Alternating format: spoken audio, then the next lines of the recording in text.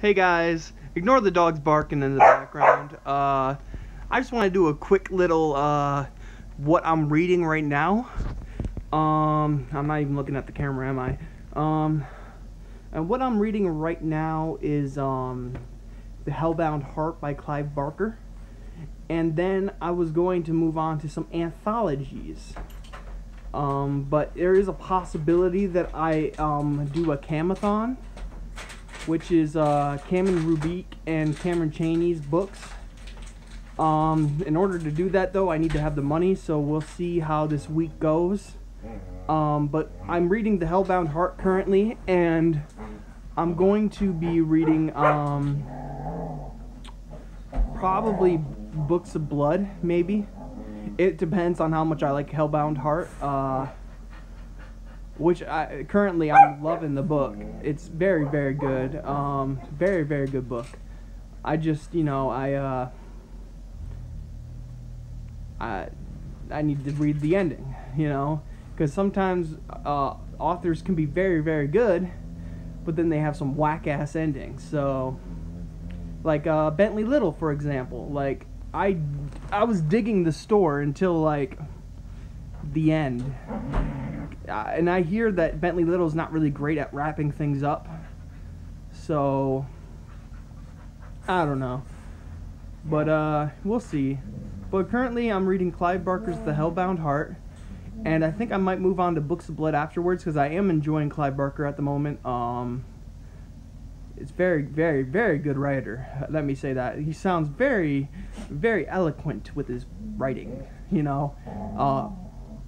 He uses words I gotta look up every once in a while, like bonhomie. I think that's how you say it, bonhomie. And guile. I did not know what guile was. So, like, there's been some words that have popped up, and I'm like, what the fuck? So, that's just me, though, being illiterate. So, I'm sure that the more I read, the more I will understand. But yeah, I'm reading Clive Barker's The Hellbound Heart. I'm actually looking at some of the Clive Barker books I own, and I'm gonna look through them and see which one I might pick. I don't know which I'm gonna pick, but there's some stories that have intrigued me online of Clive Barker's, like Rawhead Rex, I think it's called. And The Midnight Meat Train. I've seen the movie, so I want to read the story, because I didn't know it was a story before it was a movie. And I'm learning a lot of things about Clive Barker lately, so but yeah, that's what's going on. I'm reading The Hellbound Heart, like I said, like 4 times already.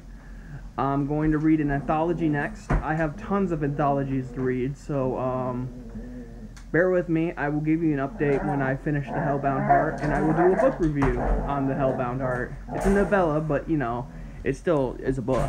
So, again, sorry for the dogs in the background. They're playing. They're not like animals, well, they are animals, but they're not like crazy or anything like that. They're just playing. Basically, Lula somehow got a hold of a water bottle, and James wants that water bottle, so they're going back and forth, stealing it from each other. So, and that high-pitched bark you hear is actually James. The low growl is Lula. So, yeah. But I thought I'd give you an update real quick about what I'm reading currently. Clive Barker is amazing so far. His Hellbound Heart, The Hellbound Heart. I love the people just seem so real. Like, they don't feel like fake people, like cheesy books that I read sometimes. Like, the people are just so, like, what's the word? Like, chivalry? I can't think of the word at the moment, but the men are so, like, like, oh, I need to save the day and save the girl, and the girls are always like, oh, help me, so, these are, like, legitimate characters that feel real. So, I'm really enjoying that aspect. I'm enjoying the the realism of the characters. Realism? I don't know, that's not the word I want to use, but I'm enjoying the characters. He does really well with character development, I guess. And the story itself is creepy. it was a weird scene in the beginning of the story, but I got over it.